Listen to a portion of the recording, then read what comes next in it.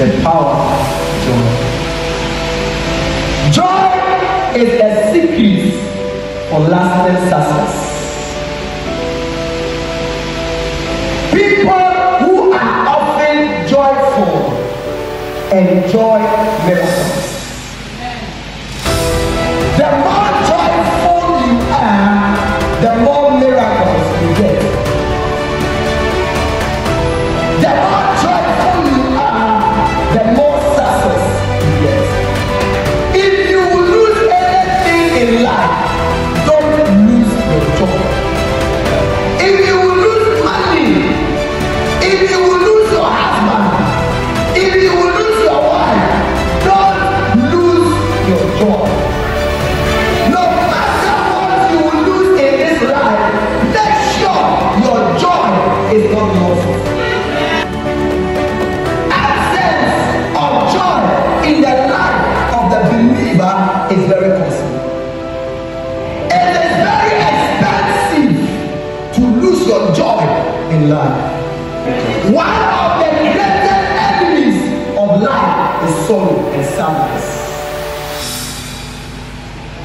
Sorrow will sink your blessing. Sorrow will sink your future. Sorrow will destroy your destiny. A sorrowful person is a mournful person. Anybody who lives in sorrow often mourns in life. The more sorrowful you are, the more regretful your life becomes. Sorrow is a choice. Sadness is a choice. Joy is a choice. Three dangers of sadness. Sadness brings sickness. Sadness brings sickness without cure. Anybody who lives in perpetual sadness always has continuous sickness. Anybody who is always sad is always sick. If you don't escape sadness, you cannot escape sickness. Proverbs 17:22. Good news Bible. Being cheerful keeps you healthy. You will be happy in Jesus' name. It is not death to be gloomy all the time. Slow death. ISD. A joyful heart is good medicine. If you are happy, you are taking in medicine. If you are excited, you are taking in medicine. If you are dancing, you are taking in medicine. That is why you will be 100 years and you will be strong and healthy. But a broken spirit, every day sad, every day sorrowful, every day bitter, it dries one's strength. Sadness, sorrowful life brings hardship and poverty. Sadness brings struggles. Sadness brings suffering. People who are always sad will find it difficult to be rich. I'll put my scripture. People who are always sorrowful will find it difficult to make it in life.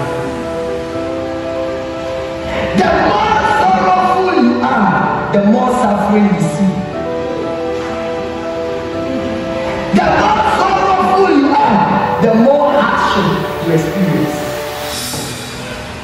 Grieve, you farmers. Cry, you that take care of the vineyard.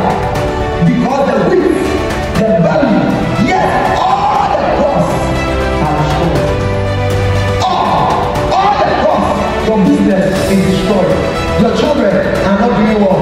Your marriage is not going well. Your business is not going well. Your life is not going well. Why? Verse 4. The grapevines and the fig trees have withered.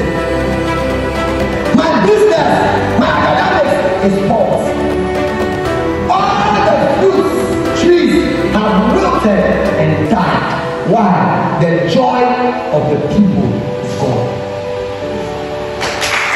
The joy, the reason why the suffering is coming is because the joy of the people is gone.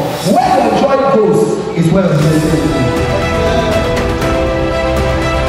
If joy leaves your life, blessing will leave your life. If joy leaves your life, increase will leave your life. Because the joy of the people is gone. Don't allow your joy to go.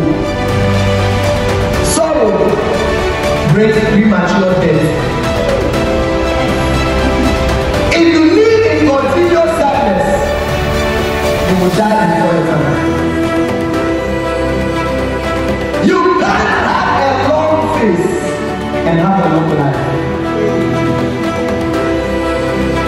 You can't have a sad life and see a long life. 2 Corinthians 7 verse 10. For having sorrow in a godly way results in repentance that leads to salvation and leads to regret. You sin, you messed up, you are sorrowful, you come to God, Lord, I'm sorry. It leads to repentance. But the sorrow of the world produces death. The sorrow of the world produces death. If you have the sorrow of the world, you are sad because you have no money. You are sad because you are not getting a job. You are sad because you are not married. You are sad because you are not making it in life. And it leads to death. You want long life? Have a nice face. You want long life? Have a cheerful face.